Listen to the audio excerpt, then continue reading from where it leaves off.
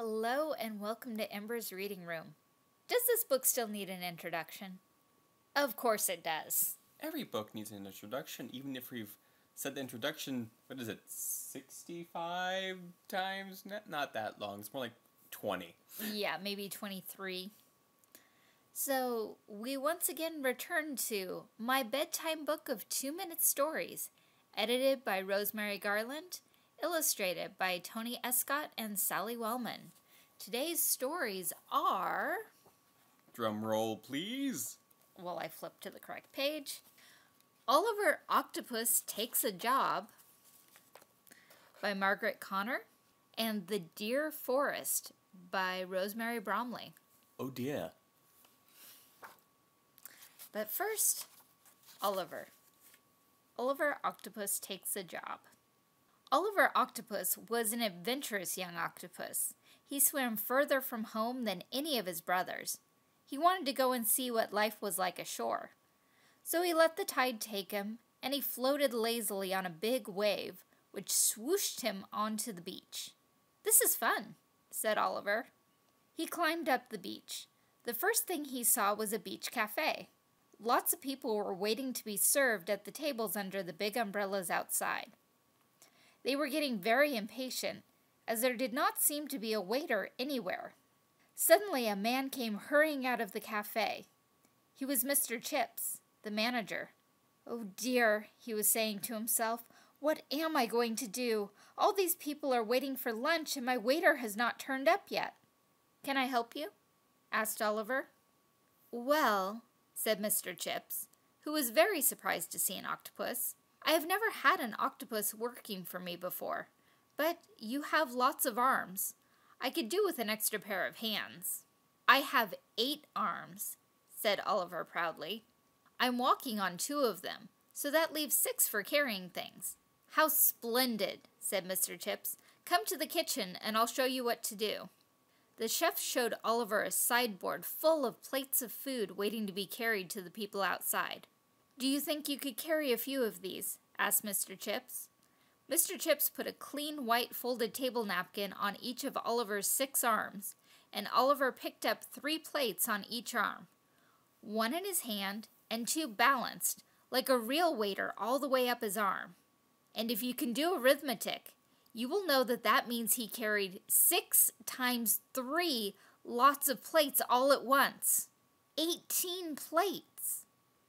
Oliver was the best waiter Mr. Chips had ever seen in his life, and 18 people were all served at once. It didn't take Oliver long to finish that job. So when all the hungry people were happy and eating their lunch, Oliver had another idea. He stood outside the cafe and started juggling with 6 plates at the same time. He was so clever that he never dropped a single plate, and the people were so pleased that they clapped their hands and threw coins at his feet. Oliver enjoyed his adventure, but he knew that if he wanted to go back to his family that night, he would have to hurry before the last tide went out. So he collected the coins and put them into a box for poor children who could not have a holiday at the seaside. Then he waved goodbye to everyone and went back to the beach. A big wave swooshed onto the beach and swept Oliver back to the bottom of the sea to his brothers. That was a lovely adventure, wasn't it? I love how the manager was surprised at an octopus, not surprised at the fact that an octopus could talk. It's like, the first thing in my head was like, man, this octopus is talking to me. Okay. No, he's just like, oh, wow, I didn't expect to see an octopus here. Dude, the octopus is talking to you. Octopus don't have lips. Well, for all we know in this universe, talking octopi are common. Apparently. Also, the art is very fantastic. It's like this really nice cartoon style. Also, I think the octopus changes sizes. Because here he's as tall as this guy sitting, and he's taller than the table, which would put him much taller than this image where he's standing next to the manager. 1, we don't know how tall the manager is, and 2, if you look, this table with the patron is further back. It looks like it may be slightly in the background, but I don't think it's enough to really change the scale enough on the octopus there. Probably not, but you had to have a lot of room to show 18 plates. I'm not quite sure an octopus could actually stand up on 2 arms like that. No, but supposedly they're quite clever. Oh, yeah. Octopus and things in that family of creature are insanely smart. I mean, some scientists say that if we disappeared, they'd take over. Yes, I understand that they are escape artists and are considered on par with young children, under the age of 5. But all the images are nice. What's really interesting is he kind of gets darker throughout the images.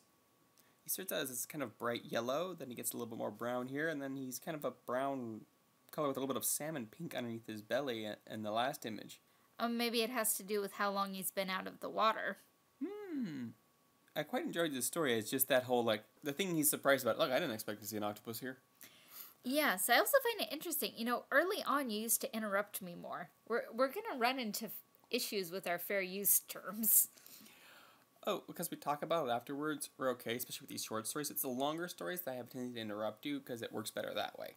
It's just these stories are like 2 pages long. So should I move on to the poem that I've just noticed on this page? Sure. The Tea Clipper. Blow, wind, blow, over the tropical sea. Blow the fine old sailing boat, home to you and me. All the way from India, loaded up with tea. Tea is capitalized at the end. All 3 letters. I have no idea why. Nice little shot of a ship sailing away from an island, or past it. Not quite sure. Well, the island doesn't look like India, so probably past it. It looks like one of those standard deserted islands that you find deserted sailors on. Or Captain Sparrow in his rum. But it doesn't look like anybody's home. I just see palm trees. And a little bit of grass. Alright, so let's move on to the Deer Forest. Oh dear. The Deer Forest. The autumn air was crisp, and the sun shone through the pine trees as the group of red deer trotted down the forest path. Melissa, their leader, turned her head to see if her calf was close behind her. "Hurry up, Sasha," she called. "I smelt danger on the mountainside. We must all go home at once." Sasha ran nearer his mother. "I didn't see anything," he said. "I heard sounds and saw movements I don't understand. That means danger," replied Melissa. Sasha said no more. He was very proud of his mother. Every deer in the herd knew that Melissa was their leader. Deep in the forest, Melissa felt safer. As she led the deer towards home, she listened to the blackbirds singing, saw rabbits dart away, and squirrels playing high in the pine trees. Her sharp eyes even caught a glimpse of a fox slinking by. "Are we nearly home?" asked Sasha. "I'm tired and hungry." "We are nearly there, little one," said his mother. "Look, here is the clearing with the woodman's cottage, and there are some bushes near his back door which we like to nibble." "Well, there is no time to nibble them now, and you must never come here alone. I don't think the woodman means us any harm, but it is safer not to go too near humans." At last they were on their home ground. The hinds, as mother red deer are called, gathered around Melissa. Sasha and his eldest brother trotted off to play. "Mother says that father will soon be home again," said Sasha. "Yes," said his brother. "All the stags will be on their way home now from their summer grazing places. When we are old enough, will we go with him when he goes away?" "I expect so. Come on, let's have a race." For a moment, Sasha felt sad at the thought of ever leaving his mother, but he soon forgot it in the excitement of the game. That night, the moon shone so brightly it was almost like day. Melissa stirred, opened her eyes, and looked to see if Sasha was asleep. He was nowhere to be seen. Filled with alarm, she stood very still, listening for any sound that would tell her that her calf was nearby. But she heard nothing but the wind in the pine trees. Then she remembered something that she had said earlier that day. Quickly, she trotted down the deer path towards the woodman's cottage. The moonlight shone brilliantly as Melissa reached the clearing. She waited for a moment before venturing forward. Then she saw Sasha. He was by the woodman's back door, having a fine meal from his favorite bush. "I'm sure he's the naughtiest calf in the herd," she grumbled to herself. Sasha looked up and saw his mother standing in the shelter of the trees. Oh dear, he thought. I shall get into trouble now, but I was so hungry. He had trotted halfway towards his mother when a loud roar echoed through the forest, and a large, handsome stag with fine antlers leapt across the clearing. In her excitement at seeing Sasha's father again, Melissa quite forgot to scold her disobedient son. Okay. I'm kind of confused by this story. It just seems to go on. Like, there's no real point to it. It's just someone talking about deer going through a forest because there's danger, and then father's back. Basically, the deer go home, the fawn sneaks off where his mother said don't go alone, the mother finds him, and then the father shows up. Just kind of aimless. Like, what was the point of this one? Art's kind of cute, though. The mother looks kind of funky right there, though. The face just looks kind of very derp. Not even cross-eyed, just kind of derp. But the picture of the three of them on the second page looks pretty good. Yeah, that's very lovely. Also, Sasha looks very good in that shot there. On the first page. They all look nice in that final shot there. Oh, and it looks like we have another poem. We usually don't have two in a row. We've had two in a row before, but it's been a while. Mm-hmm. I'm Desperate Dan, the cowboy man. I'm Dangerous Dan McGrew. I ride across the prairie when I've nothing else to do. I chase the bad man in the west, in my cart for all to see. And when I've rescued all my friends, I go home to tea. That was really cute. Almost to the point that I was laughing. Especially with the pictures. Because it looks like two kids playing out a story. There's a picture at the top of a wagon. I'm guessing it's probably the standard red wagon. Not the company red wagon, but it's a wood box. So it was probably red or brown. And the bottom one is like these chibi versions of these characters because they just have eyes and mouths and they're very rounded. But see, at the top it's empty. And at the bottom, he has someone in the wagon. And since they're both smiling, that should be one of the rescued friends, not one of the bad man. Just very cute. That was kind of more fun than the story. Yeah.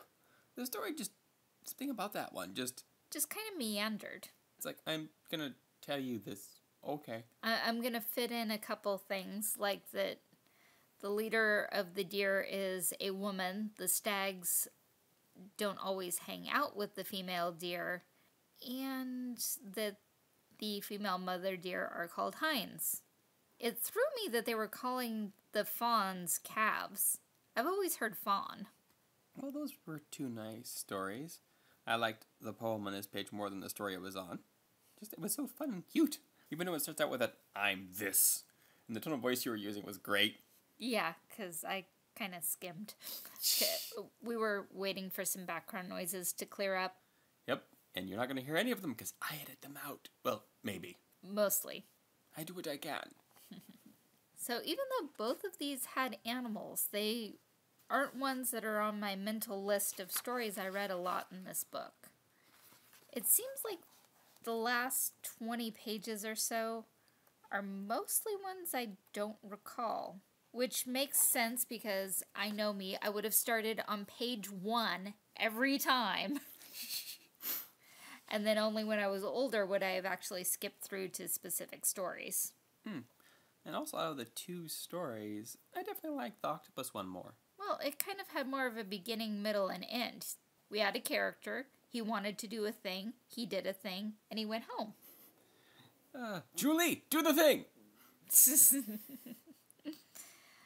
Legend of Korra reference, check. Yep. Alright, so this has been another installment of my bedtime book of 2-minute stories. Edited by Rosemary Garland, illustrated by Tony Escott and Sally Wellman. Today's stories were Oliver Octopus Takes a Job by Margaret Connor and The Deer Forest by Rosemary Bromley. Thank you for listening. I mean, if you're still here, I hope you enjoyed it. There are other stories from the 2-minute book of stories, and there are other stories in general. And there's lots of other content, you know, pop culture stuff, video games, TV series, web series, Netflix series. We span the gambit. All available on the channel. So we have lots of ways that you can use your time. please check out other videos. Like, subscribe, share, watch videos, leave comments. We do read them and often answer them. Mostly her. I try, but I'm a terrible typist. And, doing it on the phone, I got voice dictation and everything, but no. And then he has to go back and correct it. If you enjoyed this book and haven't picked up a copy yet, it's still floating around on Amazon for about the same price. Apparently I got it at a yard sale at some point. And if you just feel like shopping, there's also an Ebates link. Oh, did I forget to mention when I mentioned this book being available on Amazon, we put a link there for you?